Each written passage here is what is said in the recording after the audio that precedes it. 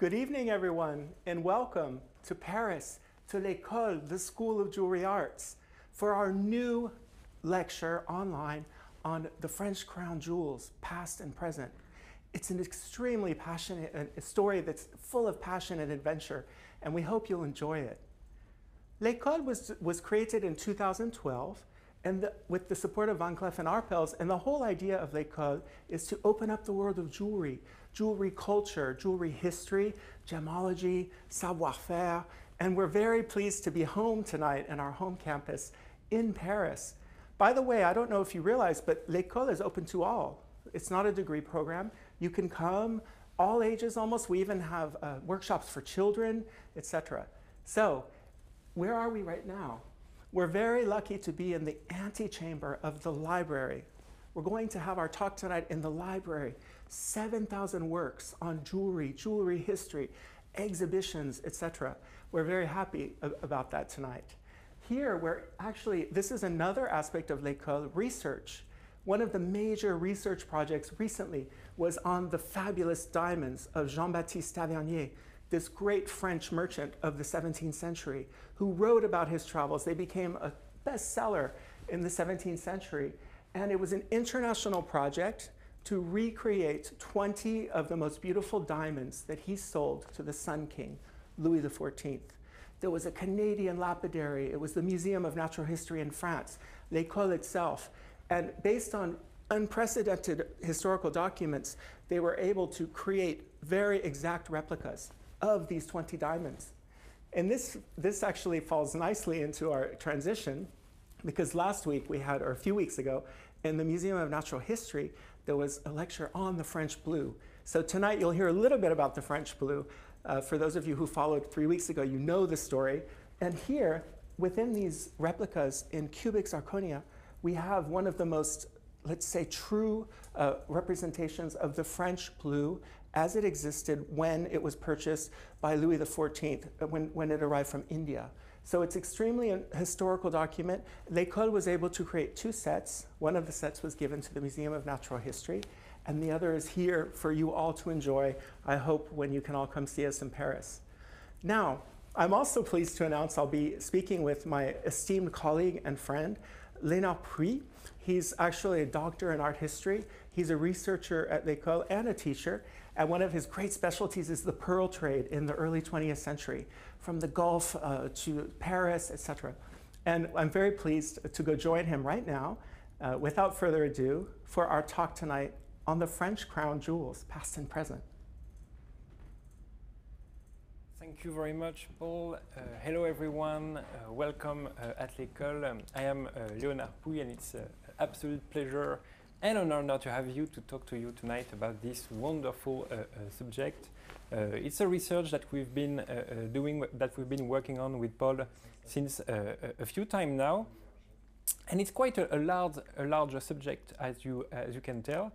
It's almost like 500 years. Huh? We're going to talk about in 1 hour today. We're going to travel through time, through space, also, as we're going to see. Quite a long story, quite a fantastic one, very rocambolesque, as we say in French. Lots of péripéties, lots of adventures, lots of crazy events.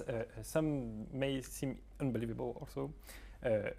But sadly, we won't be able to talk about every one of the Royal Crown jewels. We kind of try to pick some of our favorites. There were fights also between Paul and I choose and to talk about most of them. But it's actually quite an interesting story. It's quite a complex story also that is deeply associated with the history of France and Europe also. And strangely enough, there was not so many books on this subject. There's not been so many research on such a topic. And actually, most of what we know today about the Royal Crown jewels of France, about their history, we owe it to one man who's called Germain Baptiste. And Germain Baptiste was actually the very last heir of a long dynasty of jewelers that were actually the last one to work for the Royal Crown Jewels Institution in the Second Empire in France. But he was not so much interested by jewelry making himself. He was more interested in the history of jewelry. and he wrote this fantastic book published in 1889, The History of the Royal Crown Jewels of France, only 2 years only after those jewels were, we thought at that time, lost forever. You're gonna know everything about it. No spoilers. No spoiler yet. So let's dive into this very rich history together. Well, as Leonard said, we have 500 years of history in little less than an hour, so we're going to give you some signposts to carry you along our journey. First of all, we'd like to explain to you why was this institution of the crown jewels created, for what reasons, and who created it. We'll also look at the acquisitions, the additions to this set of jewels from the Ancien Régime, so from the 16th century onward.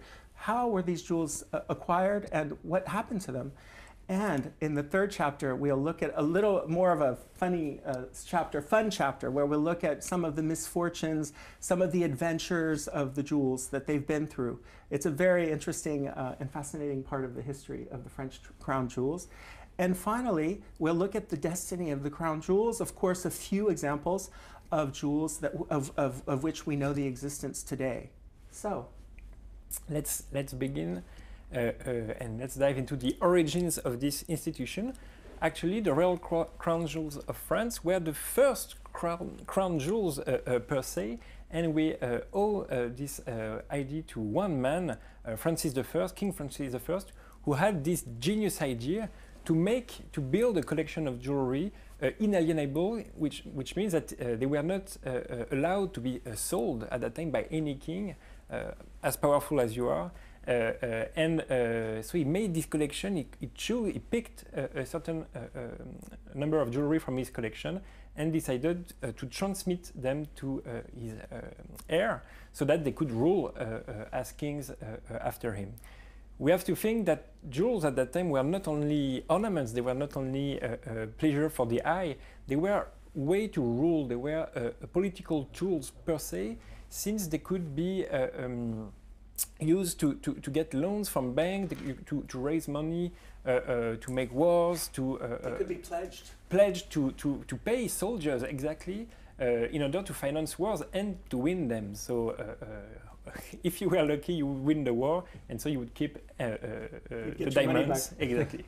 So Francis I had this idea in 1530, when he was actually married to Eleanor of Habsburg. It was quite a huge event at this time. You have to imagine that there was at last peace between the House of France, the House of the Valois, and the House of the Habsburgs.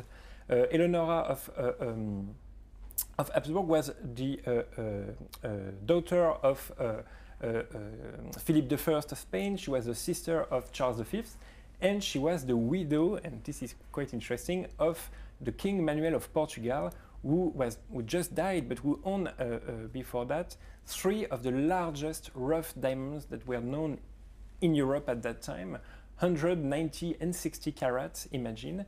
And no spoilers once again, but those 3 diamonds soon will be French, as we're going to see. So there was this very important wedding, and so he created this institution so that those pieces of jewelry could be worn by his new wife, but also transmit to his heirs. So what was actually those pieces? Well, if we want to understand the importance of this collection, we have actually to go back a few years before. During his first wedding, actually, this was his second wedding, Francis I in 1514 was married to the daughter of the Duchess Anne of Brittany, Claude of France, and she had quite a very important jewelry collection, and we know this for sure because we have inventories, quite precise ones, but we have also pictures from that time, and if we zoom into this portrait of Anne of Brittany, we can see a beautiful necklace she's wearing. This necklace in France, we call it a carcan, which is kind of a bad word to describe jewelry. It was actually used for prisoners or for condemned people. It's a little bit of a straitjacket. Maybe we can zoom in this picture, and you can see it's quite precise actually. You can really identify 4 pearls every time. There was actually 14 pearls on that necklace and 11 diamonds. And what is fascinating with this necklace, if you look at it, is that diamonds look black. They look very, very dark. Actually, you have to imagine that diamonds at that time were not looking at all like today. They were the cuts were not the same. The stones themselves were not the same. You wouldn't look at them for their brightness or their whiteness. You would look at them for their hardness mostly and their weight. So it was already quite an interesting lapidary collection, diamantaire we say in France, because there was very various cuts. There was diamonds were cut as points, as hearts. It was already quite original for that time and quite an amazing collection. But there were not only diamonds and pearls in this rich collection, there were also colored stones. So this original collection of stones and jewels selected by Francis I, amongst this collection were two very large spinels. A spinel is actually a red stone. It's beautiful and it was very symbolic for many reasons. The color red, since the beginning of emperors and kings, the color red is a very symbolically important color. And these spinels were part of the collection of Brittany, of Marguerite de Foix, Anne of Brittany, and Claude. And they were very also symbolic of the fact that this is how France, Brittany, you saw those regions that Léonard showed you in the map, became part of France. So let's look at one of our first gems that he selected. It's the gem you see in the middle of the engraving on the right. It's the Côte de Bretagne. And it's actually a spinel of 214 carats. He selected very specifically this gem. And throughout history, this gem will be pledged, it will be taken back, it will come and go. It's an extremely important stone. In fact, this stone alone could have probably paid for an entire city at the time. So this is why these crown jewels are so critical, because they're the history of France, the history of kings and queens. And on the bottom, this was also one of the original, it's also a spinel. And it actually is called it was the bean of Naples, but it was also called the Roman A, because it was actually, it was set on an A, of course, Anne of Brittany. And so these two stones were some of the original 8 stones selected by Francis I. And above that, you have a very large spinel of 247 carats, which was actually added to the collection later by Francis II. And in the middle, you have what is a rendering by Baps, this brilliant man. He read in the inventory of Mary Stuart, who was the tragic, she would have a tragic end, but she was a queen in France for a minute. And this was in her inventory, and they saw that it was set with an A, just like you see. And it was called a coutoir. This is probably partly where the name coute comes from. In the Renaissance, a coutoir was sort of a pendant. And Francis started to get interested in diamonds. There were 3 diamonds already. And he purchased a very important diamond called the Great Table, 41 carats. It was worth 212 kilos of gold. And he also purchased this cross that you see on the left with 9 different diamonds, table cuts, which were very common in the Renaissance. You simply hack off the top, I'm simplifying, and those beautiful spearheads at the bottom with facets. He loved these pieces. The piece on the left was his personal piece. And as you'll see through our talk, sometimes kings would decide to put them in the official pieces, and then they would come back depending on what the circumstances were. So they weren't all that inalienable. But this is a way for you to understand the importance of these original stones in the collection. And also the setting of this jewel would change for almost every reign. Exactly. So actually the spinels that we spoke about earlier, we'll come back to, they're actually, people would confuse them with rubies, but they knew they were from a different place. They were called Bala rubies. They were from the north of Afghanistan, present-day Afghanistan and Tajikistan. And this is one of the reasons why we have this name. Now we wanted to show you, as time progresses, these gems are reset for each queen. Here we have 2 queens, probably not as famous as Catherine de Medicis, the one who was before them. But you have Elizabeth of Austria on the right in this painting by Pouy. Now look at what she's wearing. She has touré in her head.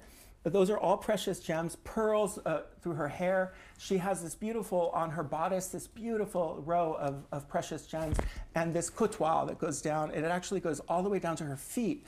And what she is wearing on her neck is the carcan, this necklace, which was redone, reset progressively 1530, 1547. And we know by the archives a certain Dujardin reset it in 1570 when she became queen. And it's also interesting for us to know that on the left, if you look at her successor, who was also Queen of France, Louise of Lorraine, Henry III's queen, If you look at this pencil drawing, these were specific of the Renaissance in France, you can see she's wearing a specific jewel on her chest, and you'll see that there's 4 pearls and actual diamonds. And so there's a hypothesis that actually this is the same carcan, and you can see on the right it was modified by the painters, perhaps to make it more colorful or more, let's say, there's colored stones. But to show you that it's very complex to understand jewelry, we have paintings and drawings, but it helps us, it gives us clues. So this carcan was changed on several occasions, and this is just 2 examples. Exactly, we know for sure François Clouet was the son of Jean Clouet, was the official court painter, so he had access to the jewels, but he was only the author of the drawings, not of the paintings. The paintings were done by his workshop, by his partners, by his colleagues, and so it's also interesting also to understand like painting workshop practices at that time, to see there was already some kind of interpretation between one drawing and painting. So you always should look at paintings. If you're looking for jewelry, you always have to be a little bit careful when you look at paintings. What is also interesting is that, so you told about the Grande Table by, the Great Table by Francis I. There was some kind of a trauma, I think, because he lost in 1515 one of his favorite diamonds, which was the Mirror of France, le Miroir de France. And so he will try every now and then to buy new stones, and the Great Table would be the largest cut diamond known in Europe at that time, known in Christendom, as we say. But soon a very new kind of stone will emerge. It's a diamond, the Sancy diamond. And this diamond, you have to believe that for almost 2 centuries, it will be known as the most beautiful diamond in the world. It was the nicest cut, the nicest quality, the nicest color also. And this diamond, we know it for sure belonged to, well, there's kind of rumors about its actual origins, but it was probably owned by the King of Portugal at some point. We know it for sure, but under a rough form. And it was cut and sold to this man called Nicolas Harlay de Sancy, the Lord of Sancy. And this guy is quite an interesting character. This man was used to be a lawyer in south of France. He was a Protestant, and he was very patriotic, and he wanted to defend King Henry III against the Catholic League at that time. There were religious wars in France at that time. And so he sold, he got loaned from the bank for 2 of his, he pledged his 2 most beautiful diamonds, the Grand Sancy, the Great Sancy that you see here, and the beautiful Sancy. We don't say the small Sancy, it's a beautiful Sancy, which is a bit smaller but with a wonderful cut, in order to bring soldiers from Switzerland at that time to defend the court. And those 2 diamonds are quite fascinating because you can see they're wholly faceted, and it's new kinds of facets. Now it's triangles. You can see we are looking for more brightness. We're looking for sparkling. We are looking at diamonds quite differently. But when he proposed to sell this diamond to Henry IV, it was a bit too expensive, and actually Henry IV refused to buy it. And it was quite also a drama in the household because Maria de Medici, the Queen Marie de Medicis, wanted the diamond for herself. So she got a smaller gift, the other Sancy, that was given to her, and she will wear it on her crown. But in 1604, this diamond was sold to James I of England, the King James I, who decided the following year to make his own institution of the Royal Crown Jewels. But long story short, there were a lot of political struggle and trouble in England at that time. There would be the revolution, of course, and Cromwell, and most of the diamonds would soon arrive in the French coast with the exile of the king and Henriette Marie de France. And everybody at that time in Europe was looking for diamonds, and especially French kings and cardinals. And it's at that time really that we're going to see new characters, a new appreciation, let's say, for diamonds at that time, which would become really the stone everybody wants, the most symbolic, the most prestigious stone of them all.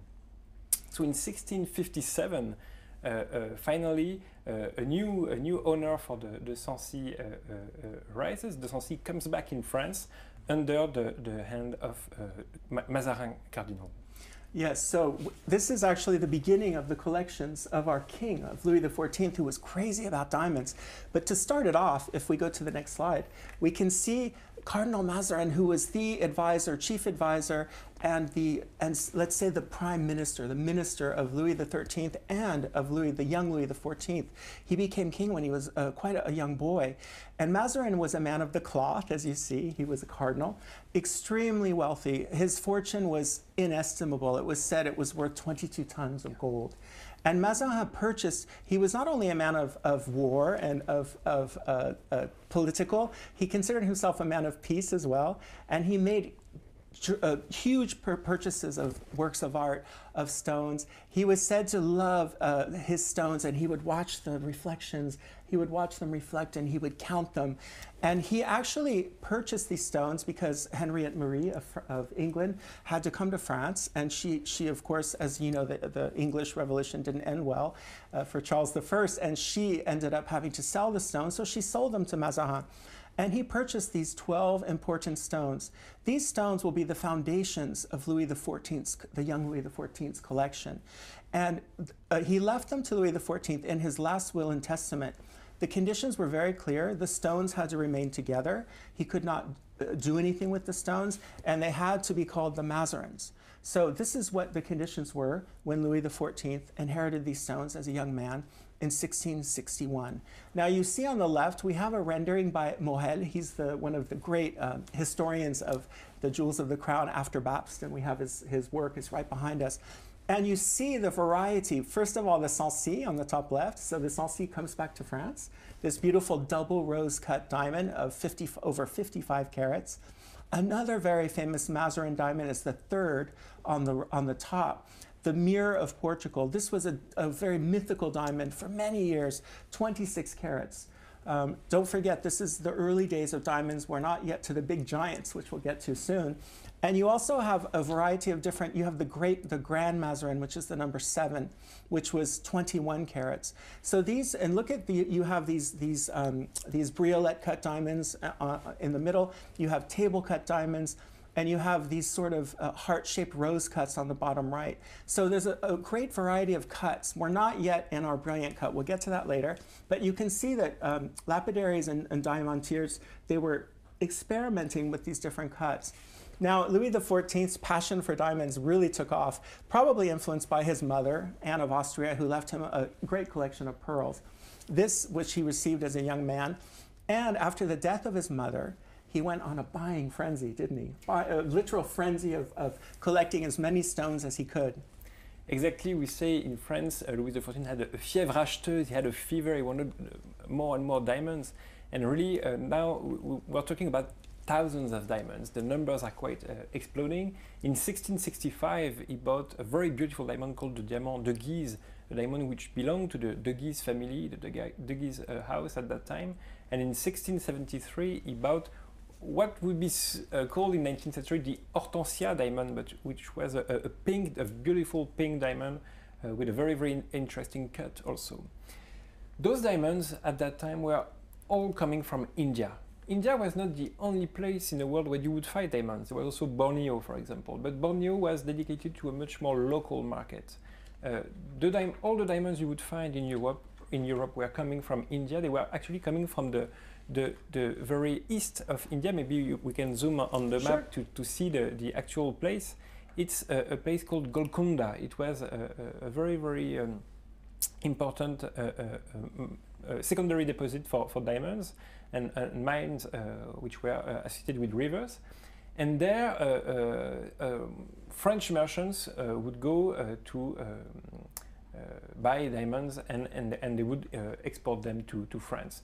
We know this thanks to Jean-Baptiste Tavernier. We talked about it in the introduction. Jean-Baptiste Tavernier went 6 times in India, buying more and more diamonds for the king. And in his last trip, he bought one of the most important diamonds that was known at that time. You talked about it earlier on. You can see it here on this picture of our replicas.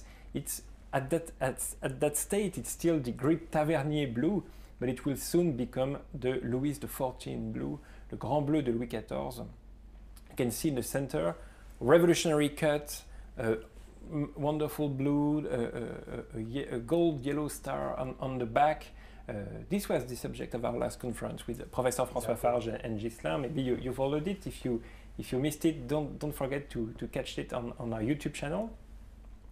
But this was only one of the blue stones you would find in the collection of Louis XIV at that time. There was also a great sapphire, quite an interesting stone if you look at it. It looks like a rough stone. It looks like it was not cut, but it was actually cut. But it was cut in a rhomboid form in order to keep the largest size, the largest weight, also the most important color, because at that time there were ideas that would associate these stones to curing. Sorry, they would think that the bubonic plague could be cured thanks to a stone like this. So you would not only look at it from a jewelry perspective. Let's say it was also kind of a useful stone to keep, and this is why it had never been recut, and this is why also it's still now today in the Natural History Museum in Paris. It's because we looked at it in a different way than the other diamonds from that time. So we have to imagine that now Louis XIV bought thousands and thousands of diamonds. He of course has the largest collection in Europe from that time, and still, believe it or not, it's still not the peak of the collection from France. It's still not the maximum, the top for the golden age of the diamonds. Actually, this would be the case for the 18th century with the arrival of a new stone. So this is a very mythical stone. It has so many stories attached to it. The Régent. The Régent was a diamond of 426 carats when it was rough. It was actually bought by a governor from England who was working in India. He was the governor in Madras, in the fort of St. George. And he actually wanted to purchase this stone because his idea was, if I have it cut the right way and I find the right king or queen, it'll be worth much more. Yeah. So he actually has the stone cut in London. In those days, London was quite an important center for stone cutting. They were sort of rivals with Antwerp and Amsterdam. And the high pricing of their work is what actually ended up doing them in. But a certain Cope, he took 2 years, 1703 to 1705, to cut this diamond in a brilliant cut. So here we are in a brilliant cut, which means 58 facets, including the cullet on the bottom, the different triangular shaped facets, which actually bring the fire and the light of the diamond out. There's a sort of feathers and blood, as our colleague Adito says, arguing about where the brilliant cut started. There's a great suspicion that that diamond that you saw, the French blue, that was one of the first of the brilliant cuts with so many facets. There's this whole, let's say, this whole myth about a Peruzzi, but that's a story from Venice. So this diamond, he decided to try to find a buyer for this diamond. He tried Louis XIV. Yeah. Louis XIV said no. He was having trouble at the end of his reign paying for wars, the War of Spanish Succession, etc. And finally, he finds somebody in the regent, because when Louis XV became king, he was just a little boy. He was 10.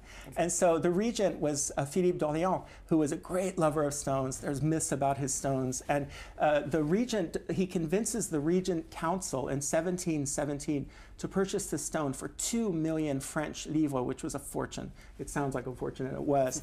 And he convinces them to purchase the stone, and it becomes very quickly the most mythical stone.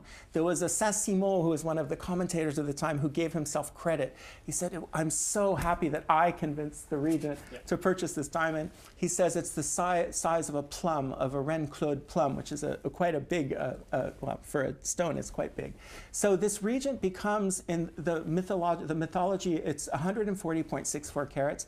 It becomes the symbol of the French monarchy, and it becomes so important that it's used by the French monarchs from this moment on, and we'll see in the regalia, in crowns, etc.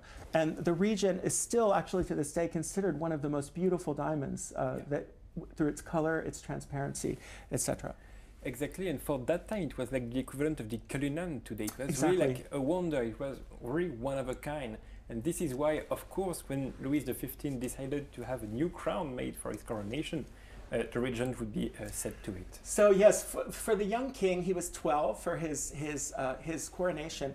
In France, in the French coronations, there were three crowns really. The one crown of Charlemagne, which was fully symbolic, and then there was a crown made of gold and enameled gold, and then there was a crown in silver gilt, which was the personal crown, and this is the version in silver gilt made for the little 12-year-old Louis XV.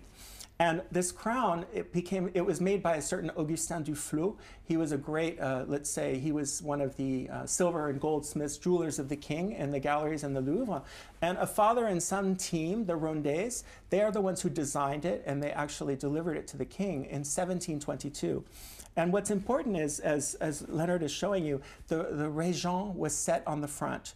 In that front fleur-de-lis, you can see the Régent becomes really the symbol. Louis XV had worn it when he visited one of the ambassador of Turkey, I think, came, and it becomes the stone. But this crown is extremely spectacular. If you look, this is the back of the crown. And it has actually 280 different stones, diamonds, and it has yellow sapphires, blue sapphires, rubies. It was such a sumptuous crown, the way that the stones are set in different angles. And on the top, in that fleur-de-lis on the top of the crown, we have our sensi. So you see our diamonds, our Mazarin diamonds, they come back and back. And also all of the fleur-de-lis around the crown, on the summit of each of the fleur-de-lis is a Mazarin diamond, one of those Mazarins that they're mostly more table cut. So this crown becomes an important symbol of the monarchy. The polychrome nature. These are actually paste. These are fake stones. After the coronation, it was sent to the Saint-Denis treasury, and there were fake stones added. Why? Because the real stones were taken and used for other pieces of regalia and jewelry.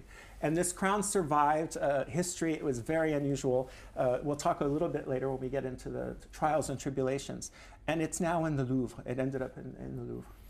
Exactly, and already at that time, one rule was broken. It's that the Mazarin stones were recut in order to fit into this new setting, and also we could see it as a crime, or we could make some critiques.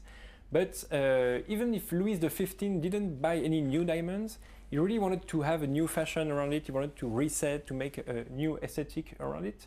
And one of his most bold gestures was to ask to recut the Côte de Bretagne. You remember this Pinel we saw in the beginning of the conference, these big red stones that was probably coming from Pakistan, from Middle East.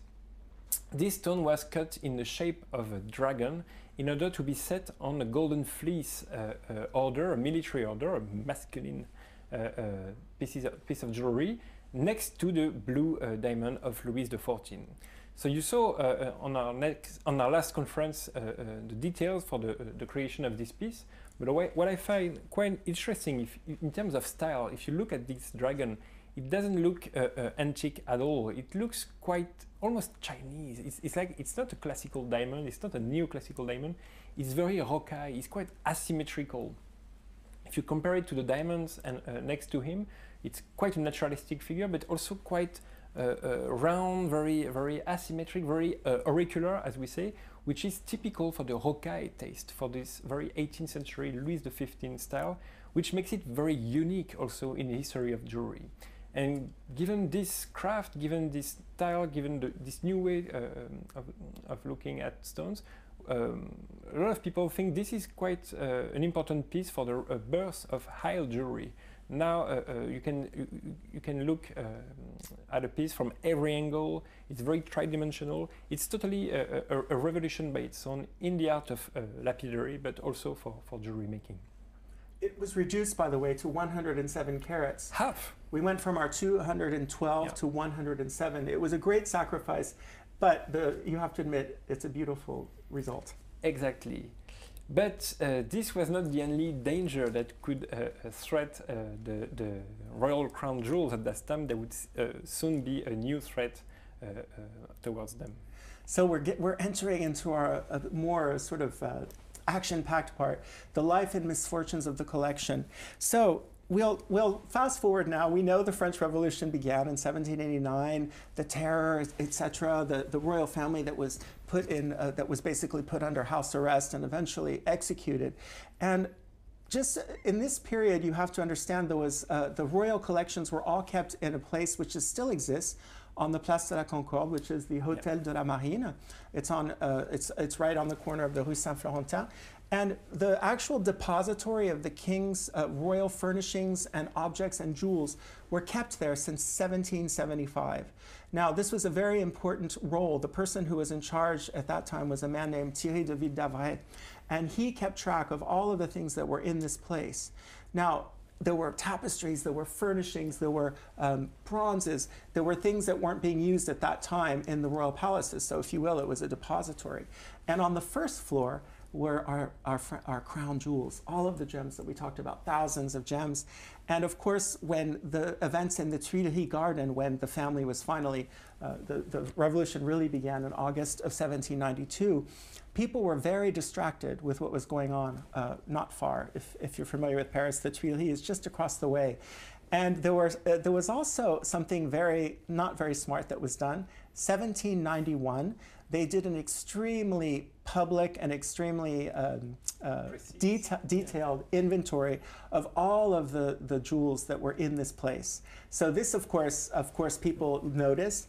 And also, you have to know also that on Mondays, starting in 1791, the public could go visit the crown jewels on the first floor of this building. So with all of this soup of different things going on, the revolution, the people's attention spans were elsewhere, we had a very huge event that took place.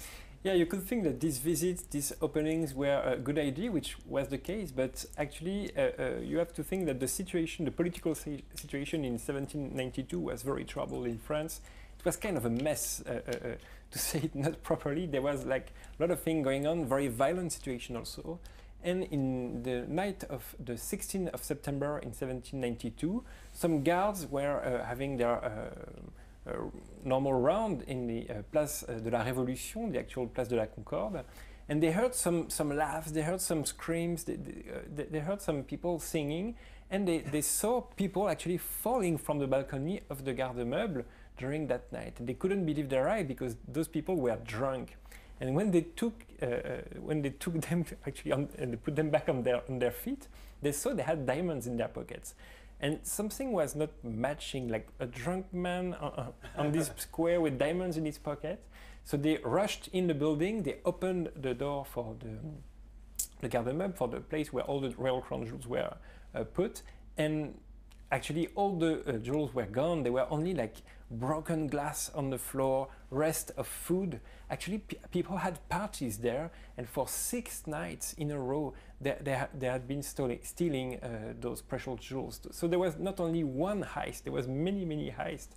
And actually, still today, we don't know for sure who was the actual responsible for such a crime. There were actually many of them, but it was a huge scandal at the time, political scandal, because everybody was accusing everybody, the Girondins, the counter-revolutionary, Danton himself, who was sought for financing some of the wars and the victory of Valmy at that time. So it was quite a huge thing, but all the force of police were put on the case, and pretty soon some arrests were made. And at that time, of course, you had the death penalty in France. And in order to make this event even more political, we decided to move the guillotine from the Place des Grèves, from the town hall of Paris, to the very Place de la Concorde, Place de la Révolution, in order to execute the author of the crimes. And some of them decided to negotiate their grace, while saying, while telling to the police where the jewels were. And this is how most, let's say, the largest part of the jewels were found back, like the Regent, which was found under the roof of a house in the suburbs. But some stones were still missing. The blue diamond of Louis XIV had disappeared. The Grand Sancy had disappeared also. The Côte de Bretagne was found later on in Holland. It was probably going to be recut in order to be sold, probably in England. But little by little, the collection was bring back, and the Regent would be immediately used by the revolutionary government in order to finance once again the revolutionary wars in Italy, the campaign d'Italie. And during those campaigns, we had quite a famous general, very victorious one, which was called Bonaparte at that time. He was very successful. He was also very superstitious. And he thought that the very reason why he won those campaigns was thanks to this stone who actually made it possible. And so when he was made first consul, maybe we can see his portrait or the swords, he decided to set the regent, he decided to set the stones not on a piece of jewelry, but on the sword itself, on his first consul sword, next to other stones from the Mazarin collection. And this was quite a bold move. And what is fascinating, if you look at portraits for that time, like the one we have from Antoine Gengros. Antoine Gengros is not such a famous painter, but he was a very important battle painter at that time, the Battle of Eylau in the Louvre, a very, very large format. He painted his portrait as a first consul, and you can see he really put the light on this sword.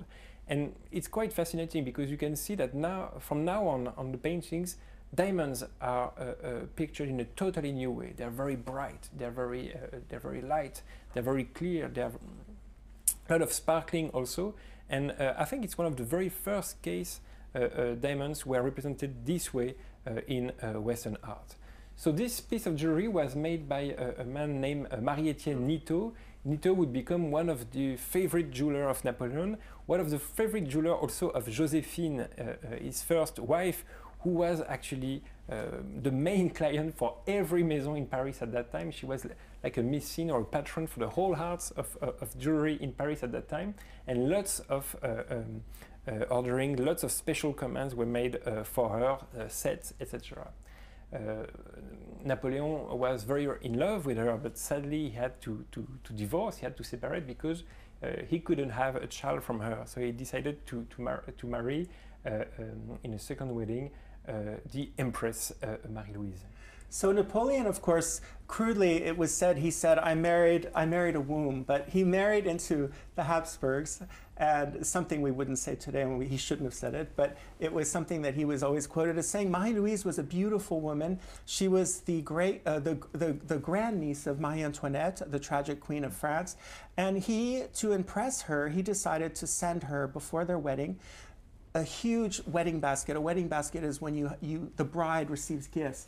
And he sent her 4 or 5 complete sets, we say parures, and in the empire, you see in her actual portrait, a parure is actually a comb, there's a diadem, there's a necklace, there's matching bracelets, and there's a belt with that high empire waist.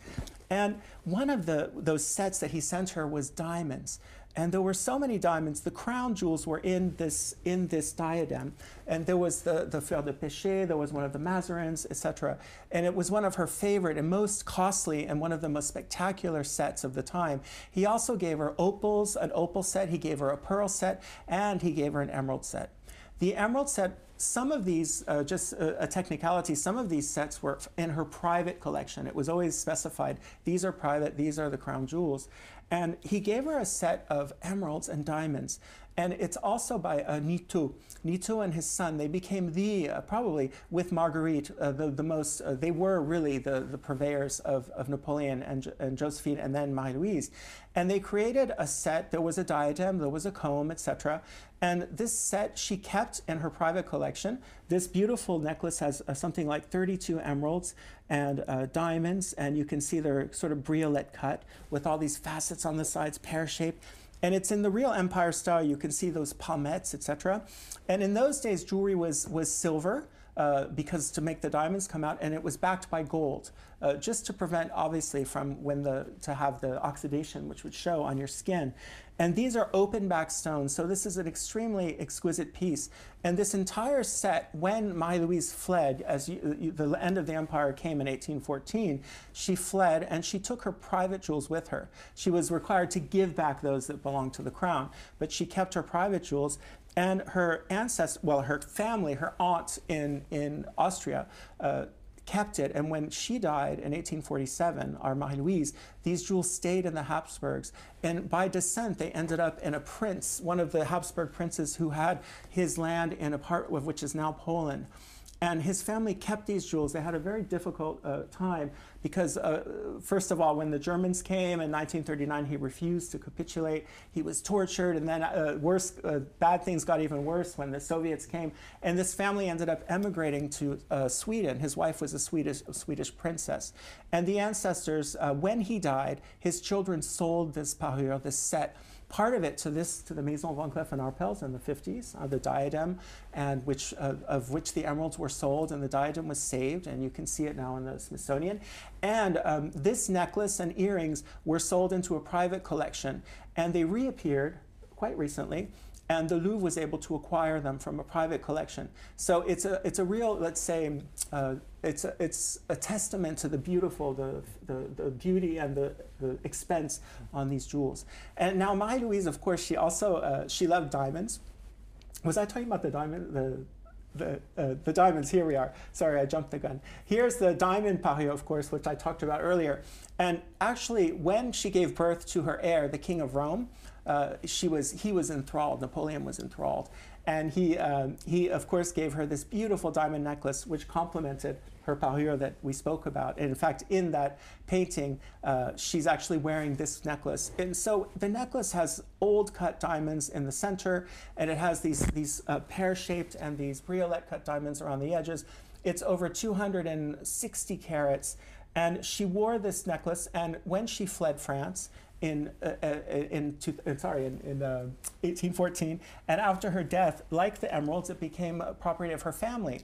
And her sister-in-law kept it. She removed a couple of the diamonds and shortened it slightly, but other than that, it has not been modified. And this beautiful necklace was actually, again, it made its way to the United States in the 1940s. It was, first of all, France, a French collector, and it made its way to the United States into the hands of Harry Winston. Harry Winston, of course, the great diamond merchant in the US, he ended up selling it to Marjorie Merriweather Post, this great heiress of the Post fortune, and who loved Marie Antoinette, by the way, and Marie-Louise, and she donated it to the Smithsonian. So you see how these jewels that survived, this is a personal jewel, but it was part of the empire period, and we're very lucky that it survived. And by the way, these diamonds were analyzed by our friends at the Smithsonian and at the Museum of l'École des Mines, and they found that many of these diamonds are type 2A, very high quality. So even they didn't have the same mechanisms that we have today, they were able to really pick the best stones. So we only have a few minutes left, so we are going to need to go through time, and we're going to come back to Louis XV later on.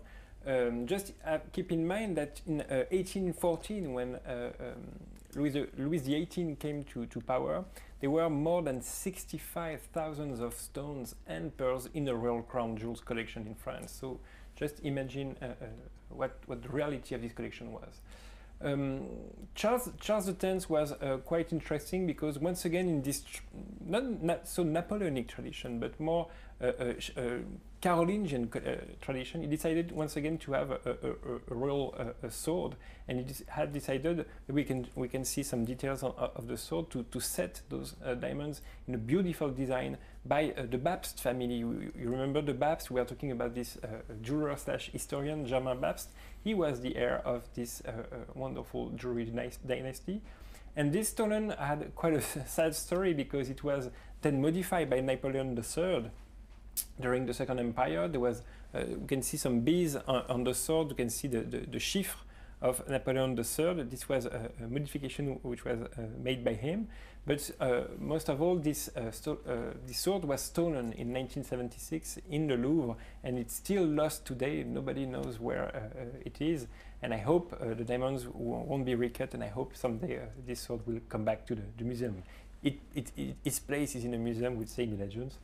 And among those same creations, which was then which was made during the reign of Charles X, was this beautiful crown. Made by Bapst once again. We only know some replicas, and it had, of course, the regent on it, and it only had diamonds and sapphires. And this is quite interesting because for a long time sapphires were associated with femininity because it was the blue of the Virgin Mary, but also the blue of the kings of France, the royal color for kings in France. So it was for him quite a masculine, quite a viril piece of jewelry, and quite a fantastic one too.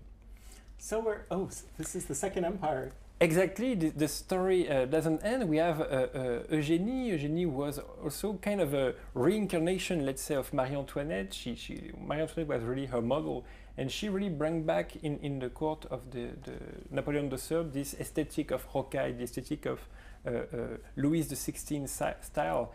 And she had this wonderful piece of jewelry made by Lemonnier, which was picked as a royal crown jeweler during the Exposition Universelle in London at that time.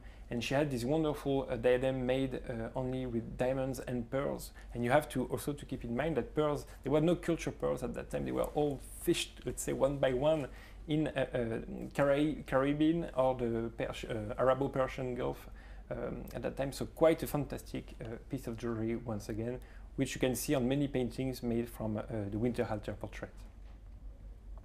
So we're headed now, after the fall of the Second Empire. The 19th century in France is complicated, right? Revolution, restoration, another restoration, another revolution, another empire. And we'll just skip forward to the Third Republic. And what happened after the fall of the Second Empire in 1870, there was an ambivalence that began to stir in this republic about these crown jewels. What do they represent, and why do we even have them? And nevertheless, they were displayed on two very important occasions. In 1878, at the Universal Exhibition of Paris, visited by 16 million people. This was really the age of exhibitions. This was pre-internet. These were huge manifestations. And they were presented, and the crowds came to see them. And in 1884, they did another exhibition in the Louvre, actually, in one of the main rooms of the Louvre, the Salle des États. And these were presented in their complete form. And these photos are extremely rare. You'll understand why in a minute, because we see the complete set. This is the complete set of the ruby set that was made originally for Marie-Louise and then later modified for actually the Duchess d'Angouleme, we'll talk about in a minute. And this man, Hénaud, who took these photos, he wrote a sort of not very historically accurate picture of the diamonds in terms of his book. But his photos are extremely precious. Keep this one in mind as we go ahead into our next chapter, our final chapter, which is, well, our third chapter, which is going to start in a minute. So in the destiny of the crown jewels, what ended up happening was the Republic had discussions actually since 1848, to be sure. And later in the 1882, there was a man named Benjamin Raspail. His father had been a huge opponent of the crown jewels and of Napoleon III, and he himself. So he started within the Senate and the houses he put a movement on the table that these gems should be decommissioned. That means they should be we should get rid of them. And finally, they passed an actual, it was voted by what, 325 votes to 85, something like that. Quite a large one. Yes. And, but then this was in 1882. It took them until 1886 to actually start moving on it. And then they discussed for ad nauseum, where will the money go, the proceeds go from the sale. The decision was made to have the sale. And the law was finally published, passed at the end of 1886 and published in 1887. Of course, it was highly political. It was motivated by a fear that some new person would show up and wear these gems. So this led to our sort of very tragic chapter, which we want to talk about. You have to imagine that this Third Republic was quite fragile and young, and even though there was no real threats from the empire side, there was no new heir on that side. This republic saw that cutting the heads of Louis XVI was not enough. King came back afterwards. So now you had to cut them all. You have to cut the collection. You have to cut their power. And by selling actually the whole collection during a very crazy event, there's no other words, during 9 sessions, the totality, the whole of the Royal Crown Jewel collection was sold during a sale. And you have to imagine that there were so many diamonds. You had at that time more than 77,000 stones sold at that sale. The price for diamond dropped worldwide because of the amount of stone which was on the market. It was also the time, it was kind of a bad context because it was also at that time that we found diamonds in South Africa, very same year. So this is why also at that time pearls were valued so much, because they were kind of rare compared to diamonds. But which was a very sad day for jewelry historians and for the history of France was actually a wonderful day for many, many jewelers who came from all over the world to buy pieces during that sale. One of the main buyers was, of course, the Maison Tiffany from New York, who bought the majority of the stones. For them, it was quite a genius marketing opportunity, because like this, they could propose to the very rich industrial heirs of the US the status of the actual aristocracy from Europe. But there was not only Tiffany, there was also Boucheron, the jeweler maison from Paris. There was Pabst themselves, the family would try to buy stones in order to protect them, in order to keep this inheritance, to keep this legacy inside of the frontiers of France. And also a Van Cleef, a certain Van Cleef in 1887 who bought a fleurette, which would be important for the Van Cleef maison. But luckily, just like after the big heist in 1792, some stones were kept by the government. Of course, the regent was not sold, it was put in the Louvre. It was the most important stone at that time, before the Cullinan. And also we can talk about the École des Mines, now the mineralogy museums in Paris, who got many amethysts who used to belong to Marie-Louise, emeralds, also topaz, just like the Natural History Museum in Paris, who owned, among many other stones, like the big blue sapphires we saw earlier on, the great opal of Louis XVIII, which was actually worn by Charles X during his coronation. So, what happened with our crown jewels after this sale? Some of these jewels reappeared in unusual places. We talked about these families. Tiffany ended up selling a lot of these jewels to American heiresses. They wanted a little piece of the French monarchy and of royalty. And this is actually the diadem and the bracelets from that parure that you saw in its complete form in that black and white photo. And these were actually acquired by intermediaries. Actually, the bracelets were acquired by Tiffany, and the diadem by another buyer. People sent buyers. And a certain Martin Bradley family purchased these two pieces. The Martin Bradleys were infamous because they created the most expensive ball in the history of New York in 1897, which cost the equivalent of millions of dollars. It was a time of economic depression in the United States. Although Mrs. Bradley Martin felt that she was doing a service, she was creating jobs by having people order their gowns in New York, their jewels, etc. And she wore these jewels to that, she dressed as Marie Stuart. It was at the Waldorf Hotel. And it was one of the most, let's say, scandalous parties because of the difficult economic times. But it was really the Gilded Age in the United States, when these very wealthy families, the Bradley Martins, actually, their daughter became actually a countess, and she moved to England, and her family emigrated after this infamous party. But what's important for us is that these actual pieces, the one on the top ended up in a private collection, and it still is, and the bracelets actually made their way to the Louvre in 1973 by the generosity of a donor. So we have the bracelets, and you can see them today in the Apollo Gallery of the Louvre. The Louvre has been trying to acquire pieces. Actually, the original 8 pieces were given from the commission, the Scientific Commission, in 1887, and ever since the 50s, they've been acquiring pieces as much as they can. Now, another story of a gem, if we go to the next slide, this actual set was made, as well as this diadem. Louis XVIII, who became king after the empire fell, he actually had no queen. His queen was his niece, the only surviving child of Louis XVI and Marie Antoinette. And her name was Madame Royale, and she became the Duchess of Angouleme, because she married her first cousin, who was the Duke of Angouleme. And during that brief 15-year period of the Restoration, for 2 kings, she was the queen, sort of the queen and the woman of the family, and she wore the jewels, and Louis XVIII had them reset for her. And it was Pabst again, our friends at Pabst, that reset, also with Meunier. And this emerald diadem became such a symbol of the Restoration. Again, it's silver and with gold, backed by gold. It has a very large almost 16 karat emerald in the middle, which belonged to the crown jewels. The rest of this set was actually part of the Duchess d'Angouleme's private collection. So this piece was sold during the crown jewels sale, and it survived. It was in a private collection of Hungarian prints on the left, You see his wife. She's wearing Mrs. Andrassy, the Countess Andrassy. And in the 1950s, it was purchased yet again, and it ended up in the collection of actually the Dukes of Durham. The Dukes of Durham, this is actually Lady Lambton on the right, taken by Cecil Beaton. She was a wealthy American lady who married into British aristocracy, and she would wear the diadem with fake emerald earrings. And she was a very eccentric lady. She had parties with lions and leopards roaming about. She loved Mick Jagger. She actually was known to tell her children to make noise at tourist spots because she wanted the tourists to leave so she could have. She was in 2 very serious accidents, which she survived. Very unusual lady.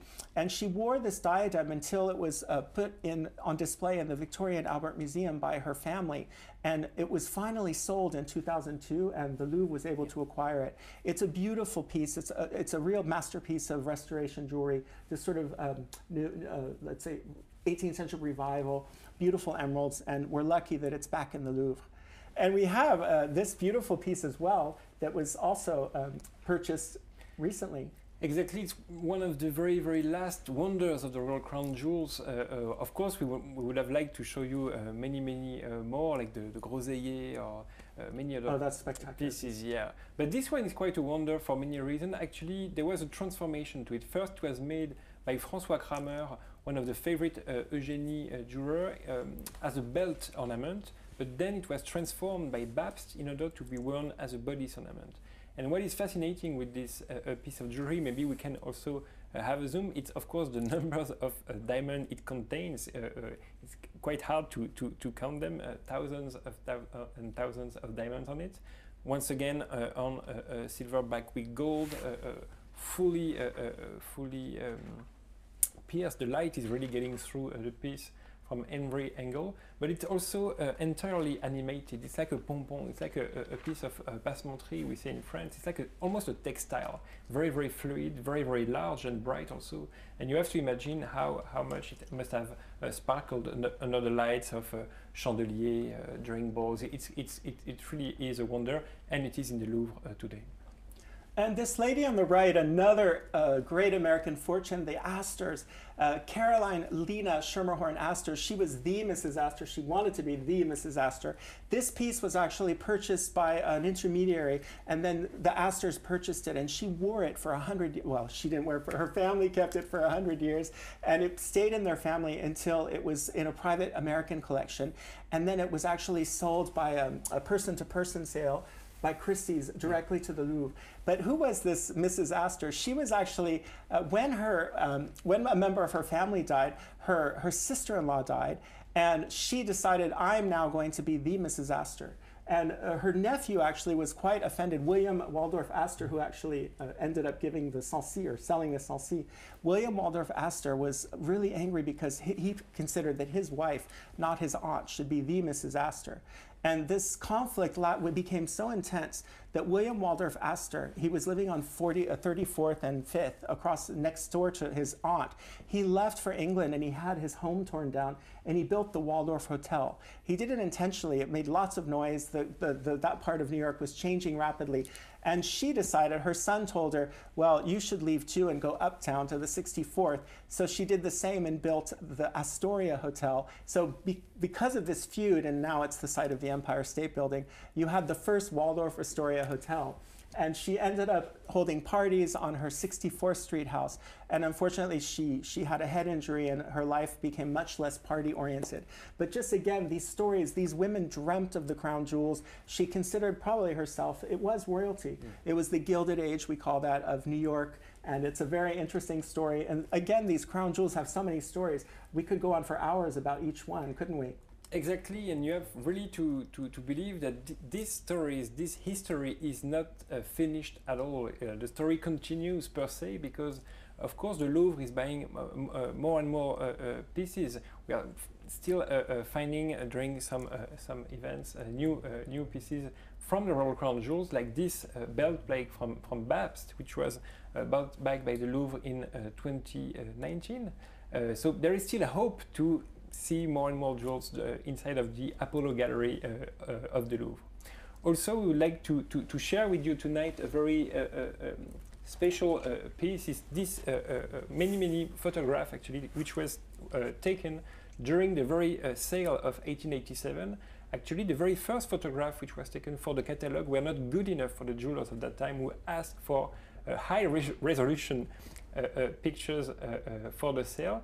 And of course, we have only very few copies of such photographs in France today, and they are the very last testimony for both gem quality, jewelry making, craftsmanship, for all of those pieces. You can recognize here the Hortensia diamond, the De Guy, some of the Mazarin also. So we are very lucky to own this piece. We would like to share it with you tonight, but also for any visitor which would come to our library to study jewelry history with us. So this is the end of our presentation. I believe we have a conference coming up pretty soon. Yes, we have our next conference, which I'd like to tell you about. It will be in Hong Kong, and it's actually the first time we have a campus in Hong Kong. And what we're doing is it's on gold, and it's actually going to take place in duplex. So our colleague and friend Marie-Laure Cassius-Duranton, who's a very talented gemologist, and a speaker in Hong Kong, whose name I can't see on the, it's not on my screen. Marie Lemaitre. Mary, thank you, Marie Lemaitre, is going to, they're going to do a one-off in Hong Kong. And what is the date of this conference?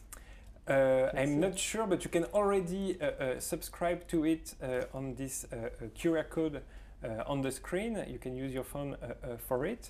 So this will be the next conference, then we'll have one every month. We'd like to thank you for your attention and to give you also a few information, a few book references for the subject of tonight, articles, books. And if you have any question, of course, it's the time we can answer some of them. I hope we'll be able to answer, because of course this subject is still a huge mystery for most of its parts to us and to many historians. We're going to try to answer some of them. And if we don't have time, you also have the occasion to share with us your questions through social networks like Facebook, LinkedIn, Instagram, or YouTube, where you'll be soon able to see this conference again. So I'm reading Ghislain just sent me the questions today. Have any recent French royal jewels went on auction since that of the Bourbon-Parma family in 2008?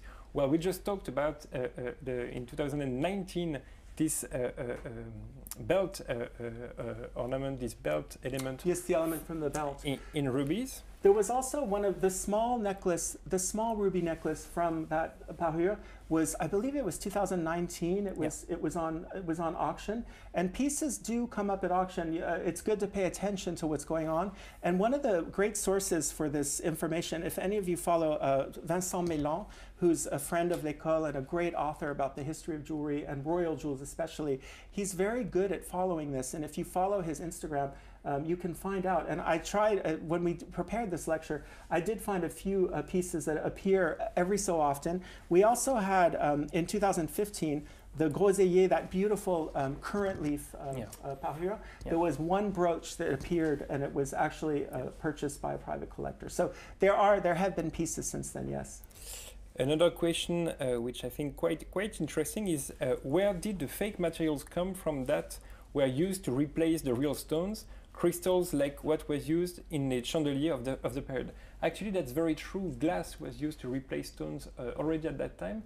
And it's quite interesting because there was a kind of a tradition for fake diamonds already at that time, even in the royal collection, because in 1887, during the big sale of the official diamonds, there was also the personal collection of Napoleon III. It was actually a fake diamond collection. It was the historical diamonds. He had replicas, and even the replicas were sold during this sad event. Another question, has Madame Royale ever had a chance to get any of her mom's Marie Antoinette jewelry back? Actually, Madame Royale, at the time, she did inherit the jewelry. Actually, Marie Antoinette and Louis XVI had sent jewels, and they had sent it to the Habsburgs, and there was a bank account. So when she escaped, finally was let go because her brother, who would have been the king, was killed, and so she was no longer a threat. So in 1795, she was allowed to leave, and this started these 20 years of exile. And yes, she did have her jewels, and her jewels, they were personal jewels of Marie Antoinette, and they do appear at auction every so often. There's a direct lineage. She had no children, but she left her jewels to her niece and her nephew, the Duchess of Parma. And those are the jewels that I believe you see appearing at auction every so often. The problem with these jewels is it's extremely difficult to make a direct link, because there's inventories, yes, but scientifically, but they are, for example, the pearl that was sold quite recently for, what was it, 34 million? Yeah. That came from Marie Antoinette to Madame Royale. So this tragic, the orphan of the temple, we called her, she actually ended up, yes, she did have a collection of jewels which she was able to pass on to her descendants. Yes. Do we have time for one last question, maybe? Okay, so doesn't the English crown have a piece with rubies belong to Josephine? The English crowns with the pieces belonging to Josephine. That's possible. I can't think of the actual which crown you're referring to. I know that there's rubies. There's actually the Black Prince's ruby, which is a spinel. Which is a spinel. Which is on the imperial crown, and the imperial crown of India. There's some of the there's some of the rubies from Burma, etc. For Josephine, the collection of the British crown jewels is so huge. Yeah. It probably is. Yeah. If anyone in the chat knows the answer to that question, you can help us. We've been also very fascinated by this tiara worn by Elizabeth, which also can be worn as a necklace. And you find a very, very similar exemplar also in the sale in 1887. And since it was sold, I think 2 or 3 years after, given to her, I think it could be also a clue. Which major difference do you notice between the crown jewels then and now? Well, most of them, we have, you mean the actual French crown jewels? I don't know. Which major difference do you know? Well, as you heard, the jewels were sold, they were stolen. Some have been come back to us, thankfully. And actually, our biggest clue of what they looked like is what we have in the Louvre right now. There's 23 pieces, and we encourage you all to go see them when the Louvre reopens again very soon in the Apollo Gallery. And the jewels actually, the interesting thing about these jewels, the French crown jewels especially, is they were transformed each time there was a new king or a new queen. And so they actually, the style changed over the years. But what actually is always very interesting to me is the actual quality of the stones. Yeah. They had a very, imagine that ruby parure that we showed you, 400 carats of rubies. Can you imagine today finding 400 carats? It would just be impossible. Yeah. So again, these crown jewels are very sumptuous, and they're incredibly rare. And we're actually, the few that we have, that the French museums have been able to take back, it's been quite moving and very good experience. All right, so if you have any more questions, don't hesitate to ask. We'd be more than happy to answer them through social networks. And so we give you, we see you on the next, on our next conference. Thank you very much, Paul. Thank you, Leonard, and thank you everyone for coming to join us. It's been a really interesting evening. Absolutely. Bye. Bye-bye.